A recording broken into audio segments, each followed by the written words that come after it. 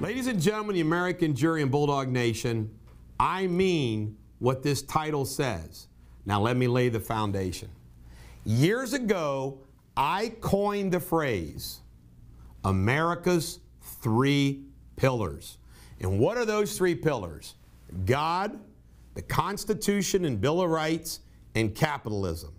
In my 90-minute video, which is now at 250 and 150, 400,000 people have seen this video so far and counting.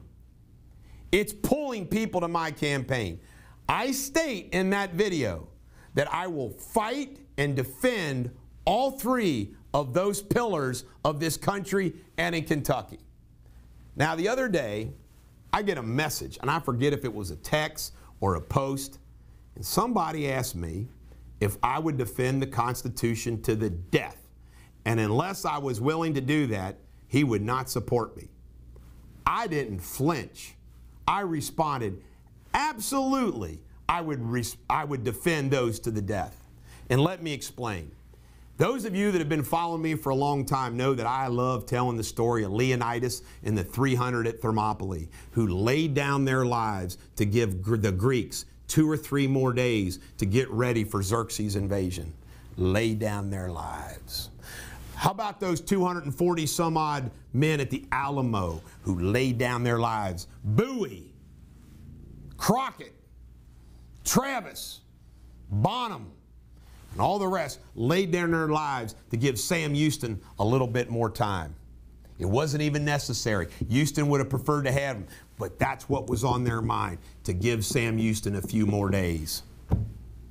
These politicians today, they won't give up their office, much less their lives.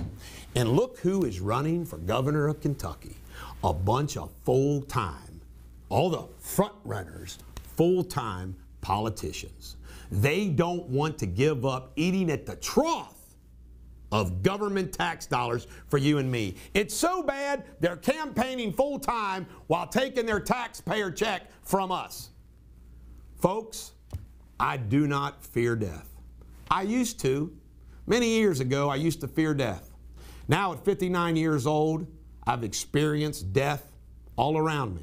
What do I mean by that? I've had many loved ones die. And as you get older, more and more of your loved ones die. I just experienced the terrible loss of Dominic Romeo, or Romeo. I always call him Romeo. The bottom line is, I see it. And you know what? Somebody like me that believes in God, believes in Jesus Christ, has lived his life to the fullest every single day like I have. I've made my mark. I want to make a more mark helping people, cause of helping people. I don't fear death at all. Do I want to die? No. My mom and dad are both 93 years old.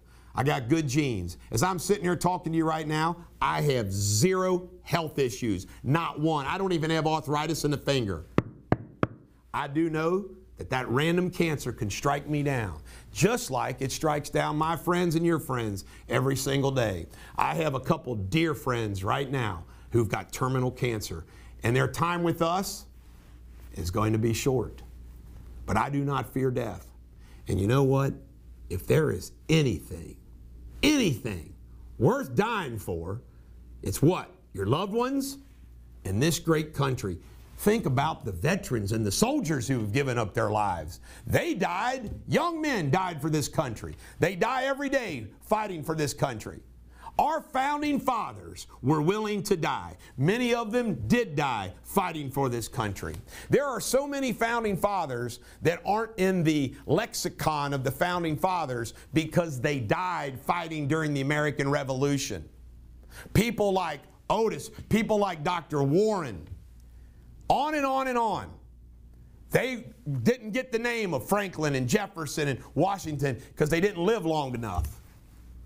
I hope I don't have to die. Let's face it, chances are I'm not going to have to die. But I can tell you one thing. Unlike all my opponents, I'm willing to die for Kentucky. I'm willing to die for our Constitution, our Bill of Rights. I'm willing to die fighting for you. I'm willing to die broke, busted, and living in a barn fighting for you.